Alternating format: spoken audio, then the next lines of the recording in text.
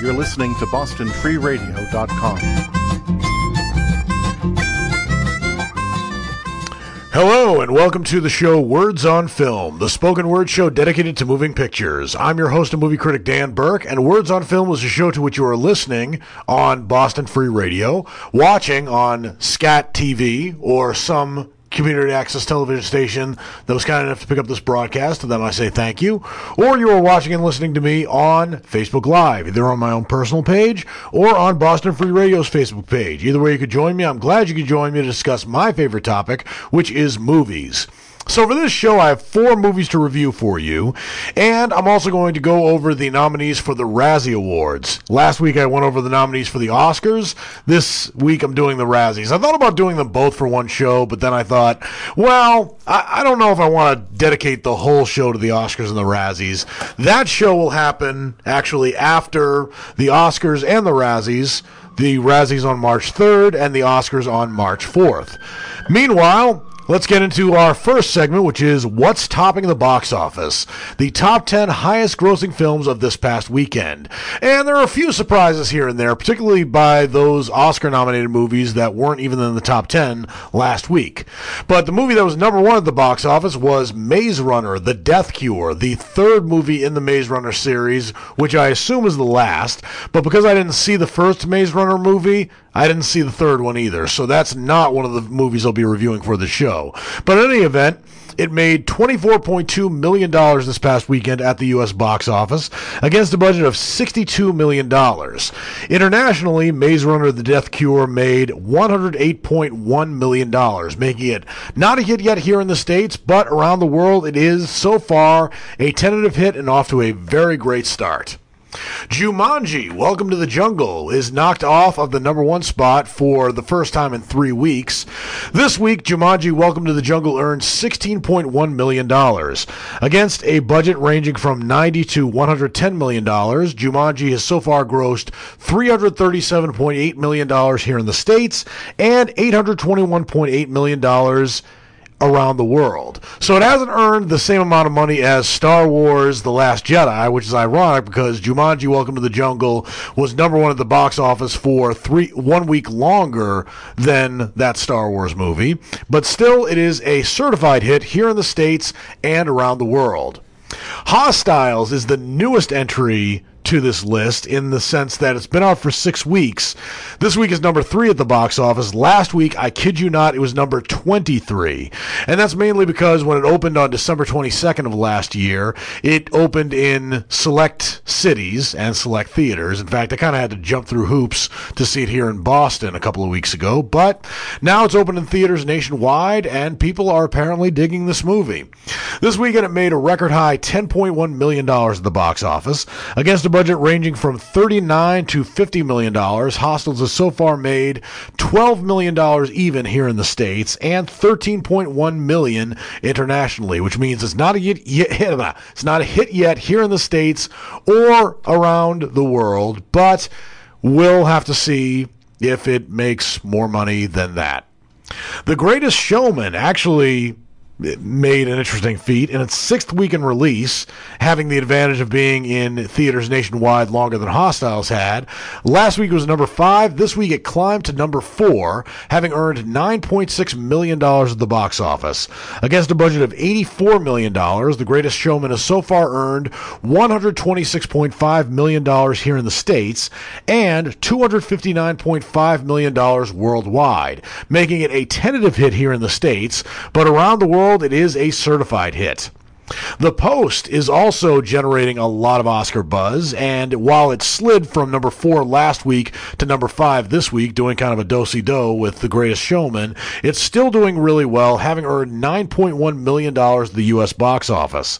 Against a budget of $50 million, The Post has so far earned $58.8 million here in the States and $83 million worldwide, making it a tentative hit both here in the States and around the world. 12 Strong was number 2 at the box office last week. This week it fell to number 6, having only earned $8.7 million. But against a budget of $35 million, 12 Strong has so far earned $29.8 million here in the States and $35.2 million around the world, which means it's not a hit yet here in the States. It may inch its way to being a tentative hit here in the States. And around the world, it is so far a tentative hit by a very, very narrow margin, but still a tentative hit nonetheless. Den of Thieves also took a tumble. Last week it was number 3, this week it was number 7, so it fell as many places as 12 Strong did. But this weekend it earned $8.6 million. Against a budget of $30 million, Den of Thieves has so far earned $28.8 million here in the States and $31.6 million worldwide, making it not a hit yet here in the States, but it may become a tentative hit next week. But around the world, just like 12 Strong, it is very narrowly a tentative hit.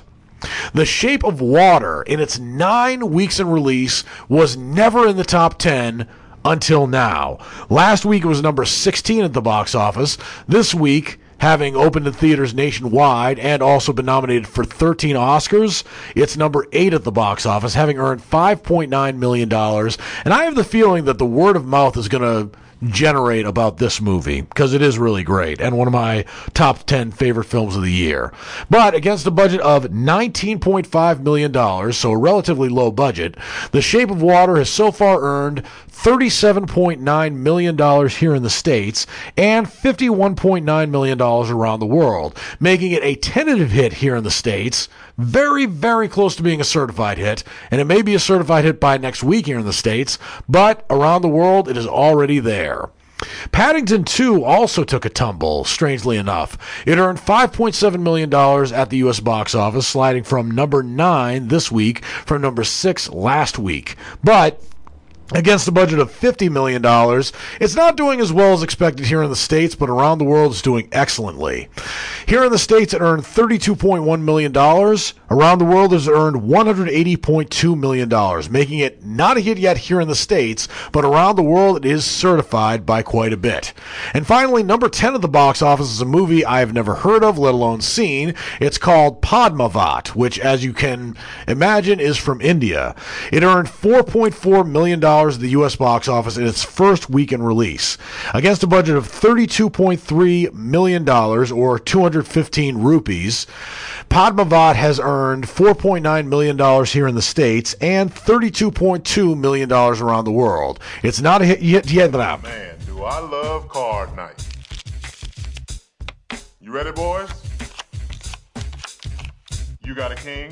Go, fish that! Oh, come on. This is WWE superstar Titus O'Neil.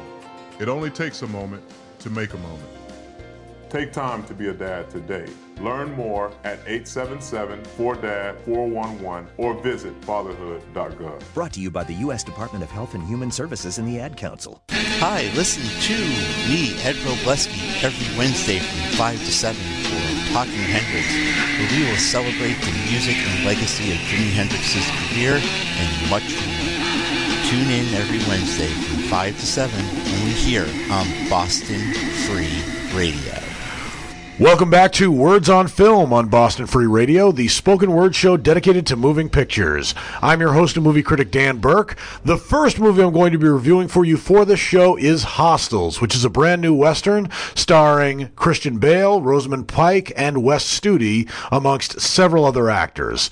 It's directed by Scott Cooper, who is an American director from Abington, Virginia, and he's directed such films as Crazy Heart from 2009, which won several Academy Awards, Black Mass from 2015, which I thought was very underrated, and another one starring Christian Bale, which I have not seen, called Out of the Furnace. It also stars Casey Affleck and Zoe Saldana.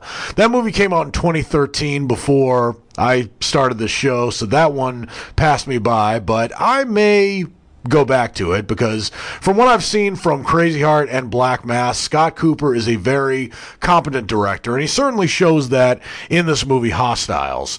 Hostiles is a Western by all accounts, and it takes place in 1892, where a legendary army captain played by Christian Bale here, reluctantly agrees to escort a Cheyenne chief and his family through dangerous territory. This Cheyenne chief, by the way, is played by legendary actor Wes Studi, who I don't actually know is an Academy Award nominee, but he's certainly been in several great movies, and he certainly shines in this film as well. The movie also stars Rosamund Pike as a woman who has her husband and 3 children killed by a Comanche war party who not only murder her family but proceed to scalp them as well.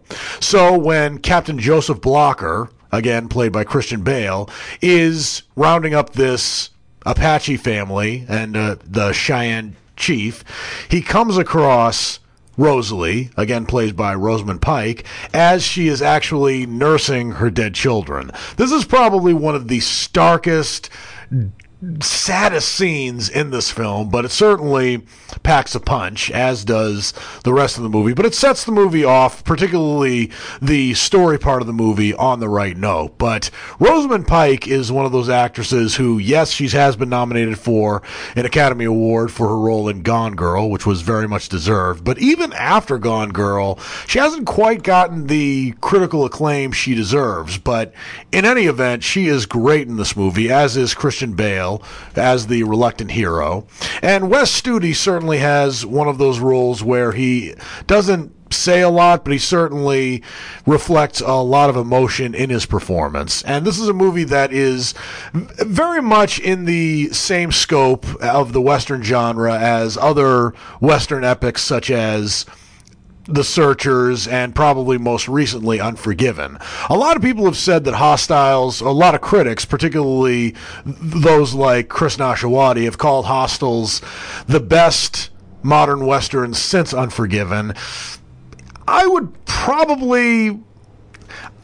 I don't know if I'd agree with that completely, because The Hateful Eight by Quentin Tarantino was certainly another great Western, albeit one that was a little unorthodox. But I think in the same vein as Unforgiven, Hostiles is certainly one of the better Westerns of recent years, especially in recent years where a lot of people almost unofficially declare the Western genre to be dead. I don't think it's dead, but it's certainly in a period of limbo in a lot of in a way that it isn't as popular now as it was in the 40s and 50s, but still a vast majority of the Westerns that have come out, except for maybe The Lone Ranger, are good, solid movies. And Hostiles is probably one of the better movies of 2017 that narrowly made my list of the top 10 best films of the year. But I thought everyone in this film acted incredibly well. You certainly have characters that come and go, such as a master sergeant by the name of Thomas Metz, who's played in this movie by another underrated actor, Rory Cochrane. You also have Jesse Plemons as Rudy Kidder, a lieutenant under Christian Bale. And you also have good supporting performances by the likes of Timothée Chalamet, who is also in the movie Call Me By Your Name, Adam Beach, Ben Foster, and other actors who make cameos such as Scott Wilson. So this movie makes the best of tracking shots and panoramic views and makes the Pacific West look beautiful, especially in such a gritty film. And this movie doesn't really pull any punches when it comes to showing the casualties of war in this case. And even though it takes place in 1892, which is 27 years after the Civil War commenced, there's still a lot of war weariness from many of the characters in this film who are Civil War veterans. And in addition to that, the lives that these people are living are like a war. And Hostiles, again, is a movie I enjoyed. I'm very surprised that it didn't get as wide a release as it should have, because I would have rather seen this movie in theaters nationwide than, say, other films that came out around the time this film was released in New York and LA and not the rest of the country. Like, for instance, Downsizing was a disappointment. Also, Father Figures wasn't worth seeing on the big screen, but those movies came out, and this movie didn't. In wide release. But enough about my gripings of distribution. I think that Hostiles is one of Christian Bale's better movies. I can't say for sure whether it's better than the several other great movies that Christian Bale has done, but certainly amongst Westerns, it is his best. Rosamund Pike, again, commands a great performance in this movie, and the scenes where it shows her grieving over the death of her family are really heartbreaking. And also when she reacts negatively to the Apache family, for obvious reasons, that's also really heartbreaking. But again, it's important to remember that it's the Comanches who attacked and murdered her family, and it's the Apaches who are the allies in this film. So I think I've spoken enough about Hostiles. It's a movie that didn't get a ton of award recognition this year, but that happens to a lot of great movies, but it still gets my rating of a knockout. I think it is a good, solid Western, certainly not afraid to pack any grit into the story, and also just about every actor in this movie was great. So Hostiles is well worth seeing if you haven't seen it already, and that's really all I have to say about it. Presents multiple choice parenting. You've messed up your daughter's haircut. Do you A, get spiritual? Mom, where's the mirror? Beauty is within. Oh. B, find the positives? Less time blow drying, more time texting? Or C, show empathy? Mom, you really don't have to. Twinsies! I kinda love it. You don't have to be perfect to be a perfect parent. Thousands of teens in foster care will love you just the same. For more information on adoption, visit adoptuskids.org. A message from the U.S. Department of Health and Human Services, Adopt U.S. Kids, and the Ad Council.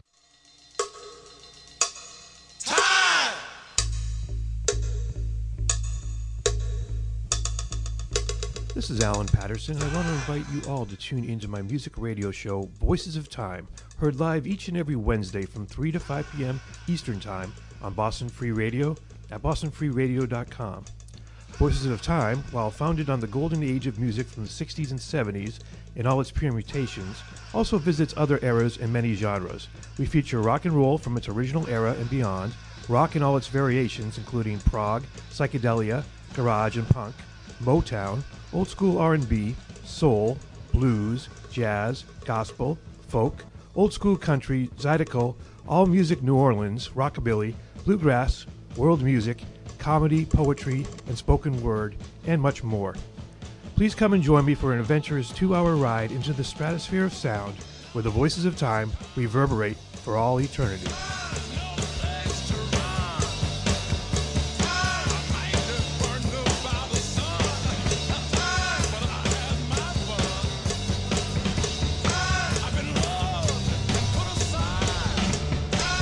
Welcome back to Words on Film, the spoken word show dedicated to moving pictures. I'm your host and movie critic, Dan Burke. The next movie I'm going to be reviewing for you is The Greatest Showman. The Greatest Showman is the latest starring Hugh Jackman and Michelle Williams and is directed by Michael Gracie. If Michael Gracie doesn't sound particularly familiar to you, that is because he is actually making his feature film debut with this movie. Before The Greatest Showman, he actually directed a video short from 2004 and also worked in the visual effects department in such movies as TV shows as The Magician and Ned Kelly. So this guy's been around, but this is his directorial debut.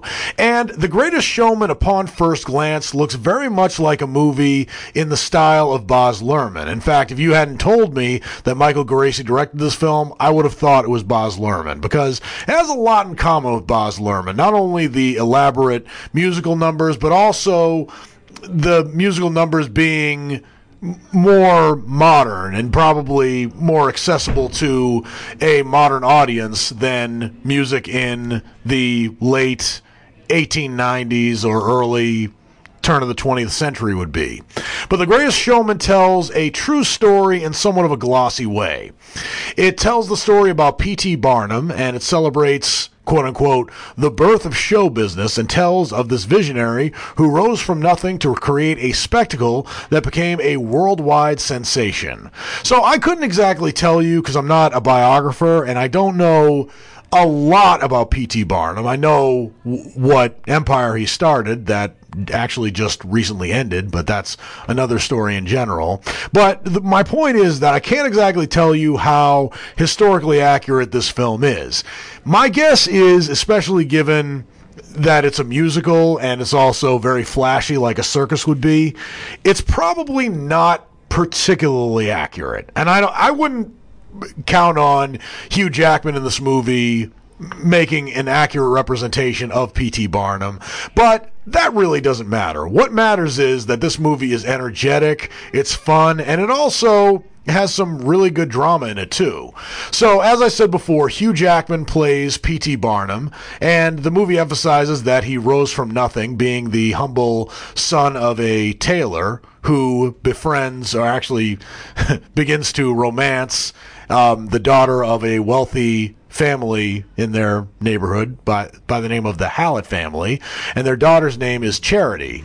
Charity grows up to be Michelle Williams, and eventually, even though Hugh Jackman's P.T. Barnum is somewhat penniless, or certainly not as much of a provider as Charity's parents would prefer him to be, Charity and P.T. Barnum get married and raise two girls.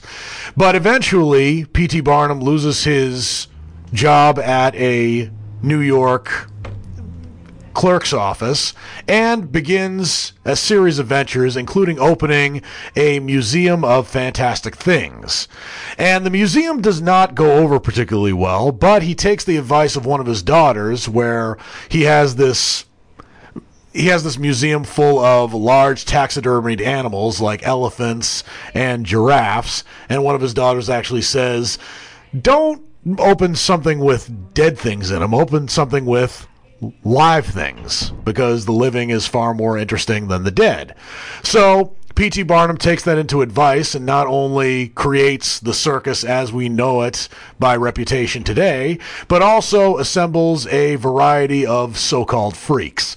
I'm a little reluctant to say the word freaks, but that's kind of what they would be known as around the time this movie took place. So there are people who are considered freaks, such as a short man by the name of Tom Thumb, who's played by Sam Humphrey. And Tom Thumb's real name, by the way, is Charles Stratton. And there's also a bearded lady played by Hawaiian actress Keala Settle. And there are also some other people who do some amazing things. They're not so-called freaks, but there are acrobats such as a beautiful young woman by the name of Ann Wheeler, who's played by Zendaya. And eventually, P.T. Barnum has a lot of massive success with this circus, and he actually gets the name The Circus from a harsh critic of his in the newspaper. But he also teams up with a playwright of familial means, whose name is Philip Carlyle, who's played by Zac Efron. And I thought actually one of the most interesting subplots of the movie was where Zac Efron begins to have a relationship with Ann Wheeler, despite the fact that Ann Wheeler is black and Philip Carlyle is white. And of course, there's an issue there, particularly with Philip Carlyle's parents, as you might expect from the time period, but the two of them share some great chemistry, not to mention one really beautiful song between them. But speaking of songs, there is actually a song in this movie that I actually thought stood out before it was nominated and won a Golden Globe for Best Original Song and was nominated for Best Original Song. The song is This Is Me, which is sung by the bearded lady in this movie, Keala Settle, and I thought it was certainly one of the songs that stood out amongst several other songs that, while more contemporary, certainly fit the look of this movie and the feel of this film. And I actually like the fact that the so-called freaks, I feel bad every time I say that, but yeah, the bearded lady and all the rest of them had a song that showcased, well, not only their talent, but also made them round characters. So there's a lot to love about The Greatest Showman. I thought it was well choreographed. It was glossy, yes, but we're not looking for an accurate story in this kind of film. But I thought that Michael Gracie did an amazing job. His influence from Baz Luhrmann shows here, but I actually think The Greatest Showman is a much better film than many of the Baz Luhrmann movies I've seen, including Moulin Rouge. I thought it certainly had more integrity to it, and probably a lot less maniacal energy than Moulin Rouge did. So Greatest Showman gets my rating of a knockout. It's another film that I really had to reluctantly take off my top 10 list, but it almost made it. I think it is a superb musical, and certainly one that's made for modern audiences, and it's also a good American story about a guy who rose from nothing and created an empire. I'm a 40-year-old man that walked in there to get his high school diploma. It was very hard for me, but Miss Araceli, she gave me direction. At age 47, Marco finished his high school diploma. 50% of getting your high school diploma is walking through those doors. The other 50% is doing the work. No one gets a diploma alone. If you're thinking of finishing your high school diploma, you have help. Find free adult education classes near you at finishyourdiploma.org. That's finishyourdiploma.org. Brought to you by the Dollar General Literacy Foundation and the Ad Council. Diane Wong here, announcing a new radio program. Let's talk about race.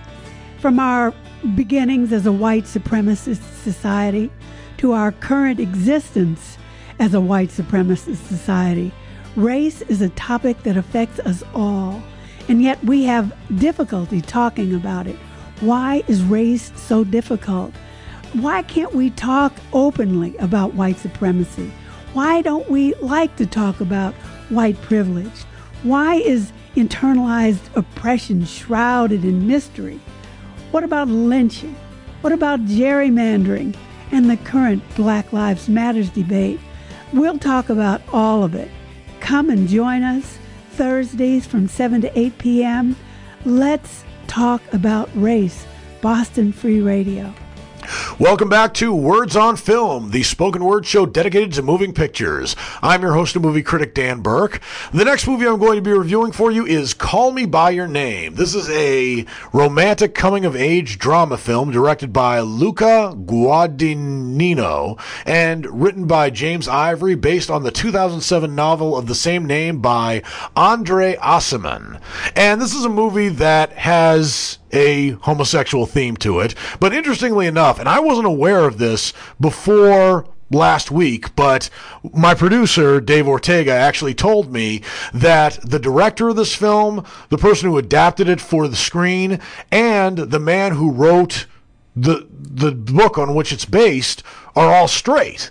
And I found that to be fascinating because I was watching this film, and to be honest with you, I wasn't particularly connected with it for a variety of reasons. And one of the reasons I thought is because I'm a straight man. But then again, when I've seen movies like Brokeback Mountain and Moonlight, movies that are also about gay men who are hiding a secret, I identified a lot more with those stories than I did with Call Me By Your Name.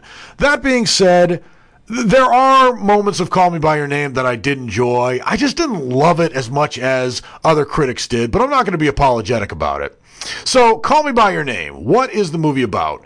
The movie takes place in 1983, the summer of 1983, and it takes place in the Italian countryside where a 17-year-old Jewish-American Italian boy named Elio is living with his parents. His father is a professor of archaeology, and he's played by Michael Stuhlbarg. And before I go any further, Elio is played by Timothée Chalamet, and this is a performance for which he was nominated for an Oscar. And his mother is played by Amira Cesar. And again, they are Americans, but they're living in Italy. I guess the father teaches at a school there. That's not entirely clear, but anyway, Elio is living with his parents, but then they take in an American Jewish graduate student by the name of Oliver, who's played by Armie Hammer, to live with his family. And at first, Elio is not especially pleased with the fact that Oliver is staying with them. At first, they don't have very much in common. Elio is more of an introvert, whereas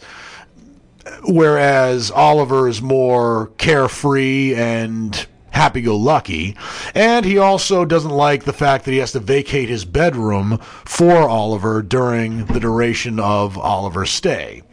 But eventually, this resentment turns into an attraction, especially as Elio and Oliver begin to spend more time with one another. And Elio actually has a girlfriend, but he is, as it turns out, a closeted homosexual. And it's not entirely clear what Oliver's sexual orientation is. It's not clear whether he is completely gay or bi or even closeted, maybe even questioning. Have I gone through all the letters of the LGBTQ community? I don't know exactly, but in any event, he does have homosexual tendencies, and the two begin to have a romantic relationship together. And of course, this lasts over the summer, and it's one of those things where the relationship is not meant to last. So that is Call Me By Your Name in a nutshell. It's a movie that is quite slow, and certainly there were moments of the film that I thought, okay, this is a perfect time to end. But then there was another slow scene that followed that, and so on and so forth. But the more I think about the film, the more I can appreciate it. It's just not a film I particularly loved. I do concede that Timothée Chalamet as Elio is great. And certainly when I think back to his performance, particularly when there are scenes where he's heartbroken, especially, not spoiling anything, I promise, the very last scene when the credits start rolling, I can certainly appreciate the way he's feeling, and I think that Timothée Chalamet acts very well with that. I think the problem was, even though I concede that Timothée Chalamet and Armie Hammer did have great chemistry together, and I also love the on-location shots in the Italian countryside, it's just not a film that really connected with me the same way that Brokeback Mountain or Moonlight did. But Brokeback Mountain and Moonlight differ from Call Me By Your Name in that both of them take place in America, which just recently got over its homophobia over the last couple of years, whereas these two are in Italy, where Italian people are much more open about sexuality and not hostile. I think, or at least my understanding of it is, they're not hostile to people of different sexual orientations, where for the longest time homosexuality was strictly forbidden in America. And I think in the 80s, particularly when homosexuality was taken off the psychology books as a mental illness, and I'm not making that up, it actually was, I think Italians in general are more open to any kind of romantic relationship, or at least that's my speculation. So with Brokeback Mountain and Moonlight, there was certainly that forbidden love aspect of it, whereas it's largely absent in Call Me By Your Name, and I can certainly respect that. But I didn't particularly like Armie Hammer's character, because I did think the character of Oliver was, what's the word I'm looking for? Pretentious. There's one scene in particular where the professor of archaeology father is saying what the root word of some common English word is, and Oliver says, "Au contraire, that word is actually derivative of this language, blah blah blah blah blah." And I just thought to myself, I don't like this guy. If I went to college with this guy, I would eventually punch him in the face. I was a very aggressive college student. But Call Me By Your Name, I can appreciate as a good movie. It's just not a film that I connected with. And it's not a film where I felt as much emotion as I did the aforementioned movies. But I did like it for its acting, particularly by Timothée Chalamet and Michael Stuhlbarg. And it's a movie to which I give my rating of a high checkout. It's still not one of my favorite films of the year, but I can appreciate it for what it is. And I am actually kind of mesmerized by the fact that the director, writer, and screenwriter are not gay, yet they made this movie. It's interesting. Hi, we're the Goo Goo Dolls. We're fortunate that our daughters have what they need to grow and learn. But that isn't the case for nearly 13 million kids in the U.S. that struggle with hunger. Childhood hunger is a heartbreaking reality that Feeding America is working to change. Each year, the Feeding America network of food banks rescues billions of pounds of good food that would have gone to waste and provides it to families and children in need. You can help kids in need in your community by visiting feedingamerica.org. Brought to you by Feeding America and the Ad Council. You want free speech? I got your free speech right here. It's all about free speech, baby. BostonFreeRadio.com. I love those real six sons. They're the ones that move me. The thinly blown neurotic tone intensify and groove me. All this and more on Unpopular Music. Saturdays at noon on Boston Free Radio. Welcome back to Words on Film, the spoken word show dedicated to moving pictures. I'm your host and movie critic, Dan Burke. Words on Film is a show to which you are listening on Boston Free Radio, watching on Scat TV or some community access TV station that was kind enough to pick up this broadcast. To them, I say thank you as always. Or you are watching and listening to me on Facebook Live, either on my own personal page or on Boston Free Radio's Facebook page. Either way you could join me. I'm glad you could join me to discuss my favorite topic, which is movies. The next movie I'm going to be reviewing for you is The Polka King. This one is a Netflix original starring Jack Black, Jenny Slate, and Jason Schwartzman, and it's directed by Maya Forbes, and this is her sophomore debut as a director. The last film she directed before this was the semi-autobiographical Infinitely Polar Bear, which was a really great underrated movie starring Mark Ruffalo and Zoe Saldana. It was a great film, but man, it was heartbreaking. But anyway, The Polka King is not as heartbreaking a film as Infinitely Polar Bear, but it is a film that is based on a true story, and Jack Black in this movie plays real-life Polish-American polka band leader Jan Lewin, however you pronounce his Polish name.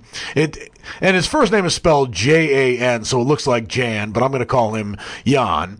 And he is a guy who is actually still active and around today as a polka singer. And he lived around the Scranton area of Pennsylvania. I think he still lives there. But his deal is, the reason that they made this movie about him is not because of his feats in polka, but more because of notoriety. He was imprisoned in 2004 for running a Ponzi scheme. Apparently, according to this movie, not knowing exactly what a Ponzi scheme was. But the way he operated was that he was part of a self-titled polka band, the Jan Lewin Polka group. I forgot exactly what their name was, but in any event, he also ran a store where he sold Polish-related goods, some of which were imported from Poland, and he would actually sell shares of his company, both his polka band and his Polish-themed store, to investors, promising to give them 12% interest back as long as he had the money. So this is a Ponzi scheme, particularly because these kinds of investments don't usually yield interest, and the interest that comes from these investments are usually from other people who are investing in such a scheme. So he gets a stern warning from a Securities and Exchange Commission officer by the name of Ron Edwards, who's played in this movie by J.B. Smoove, to cease and desist. The only problem is that when Jan Lewin looks over his paperwork, he finds that he's in way over his head with debt, so he can't pay his investors back. But he tells the SEC that he has paid them back, but still continues to take money from these people, even as they willingly fork over this money. So it is an interesting film just to show a well-meaning guy like this getting in over his head in a scheme he's really, at first, unaware he's actually doing. And it's also great to see Jack Black in this film putting as much energy as he can into this character. I do think that Jack Black kind of ups the lunacy of this character, but then again, you can't exactly take a polka player or a polka band leader all that seriously, really. But it's fascinating to see this movie as Jack Black, as Jan Levon, is spending this money in really questionable ways, especially in ways that you wouldn't expect somebody to take on a Ponzi scheme to spend them. It seems like he's spending his money frivolously, yes, generously. You could argue that as well. Like he's taking these elaborate trips to Europe with these investors and is pretty much hanging by a very thin thread when he promises to have his investors meet the then Pope John Paul II, and it looks kind of like that's not going to happen. But all the time you're watching this film, you're thinking to yourself, man, don't spend this amount of money. And he certainly has a lot of people who believe in him, such as his former beauty queen wife, who's played by Jenny Slate, and also a piccolo player in his polka band, who's played by Jason Schwartzman, who goes by the name of Mickey Pizzazz, the stage name, of course. And he also has a nagging mother-in-law named Barb, who's played by Australian actress Jackie Weaver. There's a lot going on in this film, and actually the film that the Polka King reminded me the most of, not just because Jack Black is in it, is Bernie. And Bernie was a movie that came out in 2012, was directed by Richard Linklater, and starred Jack Black as the titular character, who is also, like the Polka King, based on somebody who actually existed and actually killed a woman and went on for about 2 years, making everyone in the town believe that she existed. So this is about a guy who's pretty well-intentioned, but ends up doing a really, really bad thing that ends up putting him in prison. But he's also an active member of his community, and also, unlike the real Jack Black, he is also into music that Jack Black would probably not even touch with a 20-foot pole if he was not playing the character on the big screen. So there is a lot to like about the Polka King. I'm not sure if it's a movie that I'd particularly take seriously. And every time I see a movie on Netflix, I always think to myself, would I actually see this movie in theaters? Of course, I'm in a position where I don't have to pay for a lot of my movies, being the film critic that I am, being as established as I am, thank you very much. But I think to myself, man, if I had $20 and I saw this film playing in theaters, would I go see it? And the answer to that question is probably yes, but it's still not a movie that I would go out of my way to see. So the Polka King gets my rating of a checkout. I do think it tells a great story. It has an energetic cast. Jack Black gives his energy to this film, and it tells a story about a man with good intentions who just does a really, really bad thing, and getting into a Ponzi or running a Ponzi scheme is not a great thing to do. This movie gives polka leader Jan Levon the benefit of the doubt, but when you step back from the film, you're not really sure if Jan Levon deserves the benefit of the doubt. I didn't talk for a long time. I was sensitive to lights and sounds, so I built secret hiding places where they couldn't get in. Sometimes I do the same things over and over, until one day I found out I had autism. My family got me help. Slowly, I learned how to live with it better. Early intervention can make a lifetime of difference. Learn the signs at autismspeaks.org/signs. Brought to you by Autism Speaks and the Ad Council. Making waves with Boston's all-Italian language program featuring Italian pop, rock, and folk music from yesterday and today. Amici ascoltatori, vi aspettiamo ogni sabato dalle 11 a mezzogiorno qui sulla bostonfreeradio.com con musica italiana di ieri e oggi. Buon ascolto. Welcome to Mr. Bear's Violet Hour Saloon, where the sky is evening gorgeous, the drinks won't cloud your head, and the cocktail nuts are poems. Join me, Mr. Bear, every Tuesday at 8 p.m. Boston time on bostonfreeradio.com for music, poetry, fiction, interviews, and more, making the lonely a little more bearable. Welcome back to Words on Film, the spoken word show dedicated to moving pictures. I'm your host and movie critic, Dan Burke, and I have a lot of movies to review.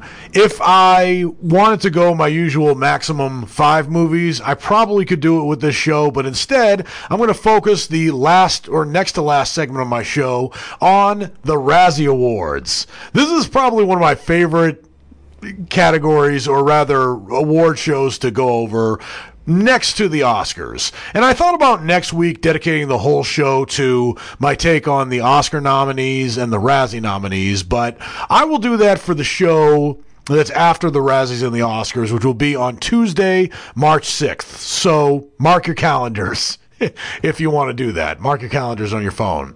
But anyway, the nominees for the Razzie Awards, the worst films of 2017, were announced, as usual, the day before the Oscar nominees were announced, and the winners, or you want to put them in quotes, the winners of the Razzies will be announced on March 3rd, the day before the Oscars are handed out. So, here are the nominees for Worst Picture at the Razzies. The nominees are Baywatch, The Emoji Movie, 50 Shades Darker, The Mummy, and Transformers: The Last Night. So, with the exception of Transformers: The Last Night, I can vouch for the last 4 films in the Worst Picture category. I'm not vouching for Transformers: The Last Night because I haven't seen it. I only know it's bad by reputation. But I declared Baywatch the worst film of the year. If I were to guess what would win the worst film of the year, my guess is probably The Emoji Movie, because I've heard nothing but terrible things about that movie. And don't get me wrong, it was terrible, and I thought it was terrible. But I thought Baywatch was worse. 50 Shades Darker is a movie that I reviewed that I acknowledged was better than 50 Shades of Grey. I gave it my rating of a strikeout, though. I thought it actually was an improvement, but yeah, the franchise itself is still really bad, and I really do not like Jamie Dornan. He's just a dork. So, Worst Actress. These are some interesting nominees. The nominees are Katherine Heigl for Unforgettable, Dakota Johnson, 50 Shades Darker, Jennifer Lawrence, Mother, Tyler Perry, Boo 2 and Medea Halloween, and Emma Watson for The Circle. Okay, now this category I actually have issues with, because Dakota Johnson, I think, is probably one of the better actors in the 50 Shades series. I think she is a good actress, and I think the only problem with Dakota Johnson is the fact that the movie sucks, it's terribly written, and she's in it. But that's it. I don't think she's a bad actress. I don't think she deserves to be nominated for that. The same thing with Emma Watson in The Circle. The Circle had many problems. I didn't think Emma Watson was one of those problems. But again, she's nominated, so what can I do? And finally, Jennifer Lawrence in Mother. I liked the movie Mother, but this is a movie that has divided people probably more than President Trump. I thought it was a bold and brave film, and I thought Jennifer Lawrence did really well in her role. Albeit it is a polarizing movie, but I still don't think Jennifer Lawrence deserves to be nominated for Worst Actress. But Katherine Heigl for Unforgettable and Tyler Perry for Boo 2 and Medea Halloween, absolutely. And remember, Tyler Perry is being nominated for Worst Actress because he's playing Medea. That's been kind of a common theme amongst the Razzies, and this is not the first time that Tyler Perry has been nominated for Worst Actress. So, if I were to pick one who's probably going to win for Worst Actress, I would probably go with Katherine Heigl, but it would probably go to Dakota Johnson, I think, which is too bad, but that's what I'm predicting. Worst Actor. The nominees are Tom Cruise, The Mummy, Johnny Depp, Pirates of the Caribbean, Dead Men Tell No Tales, Jamie Dornan, 50 Shades Darker, Zac Efron, Baywatch, and Mark Wahlberg for Daddy's Home 2 and Transformers: The Last Night. And this is one of those common themes of the Razzies, where if there's a bad actor, all the movies they've been in are listed. And honestly, Mark Wahlberg probably was bad in Transformers: The Last Night. I liked Daddy's Home 2 a lot better than the first one, but then again, I think the person who probably should win for this category is Jamie Dornan for 50 Shades Darker. Who do I think will win? Probably Tom Cruise for The Mummy, because I concede Tom Cruise was terrible in that movie. And as for the other people who are nominated, I think they all deserve to be nominated. Even though I liked Pirates of the Caribbean, Dead Men Tell No Tales, I do think that Johnny Depp as Captain Jack Sparrow and the Pirates of the Caribbean series is pretty much worn out by now, but Disney may not care. It may make a comeback until one of these movies just fails. But regardless.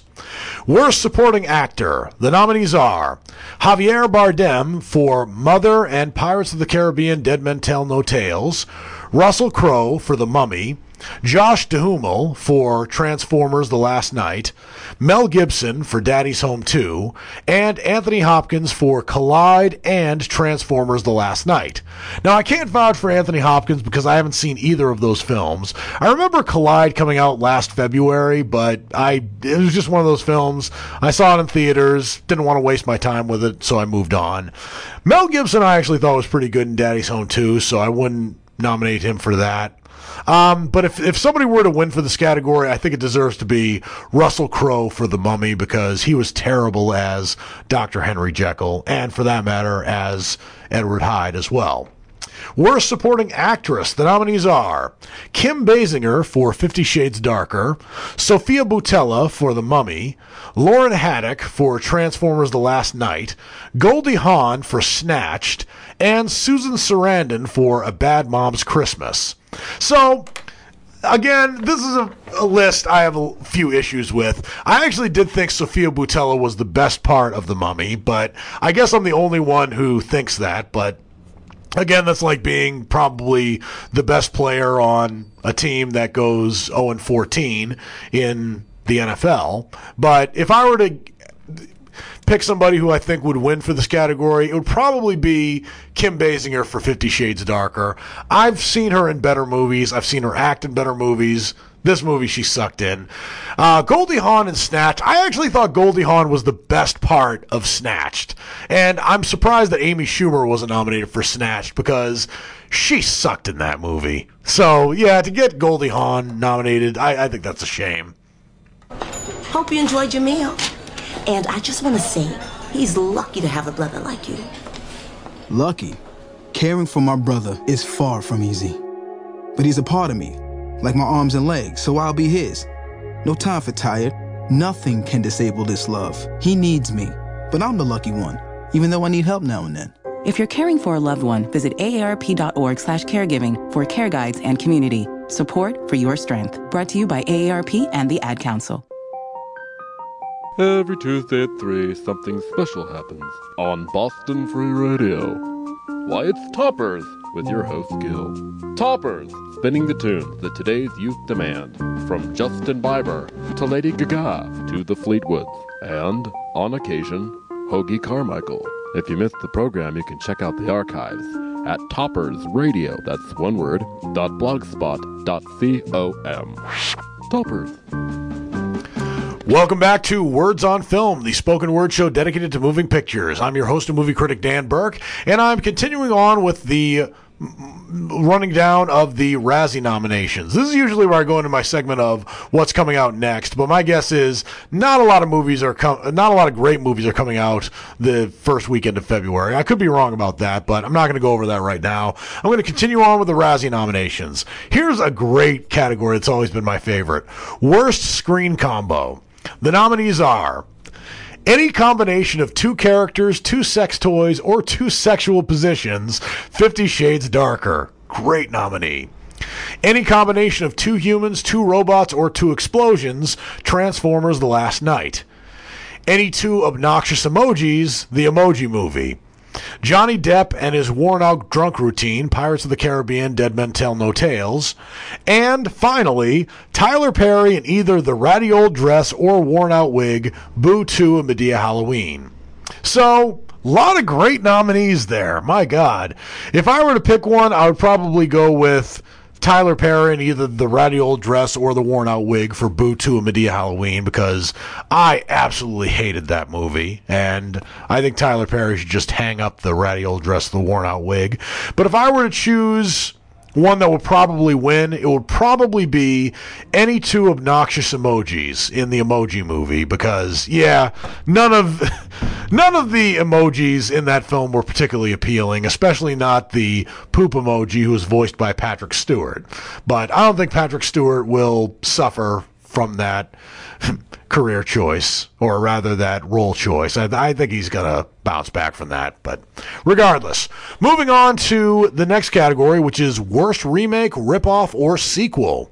The nominees are Baywatch, Boo 2, A Medea Halloween, 50 Shades Darker, The Mummy, and Transformers The Last Night. So a lot of, again, good choices here.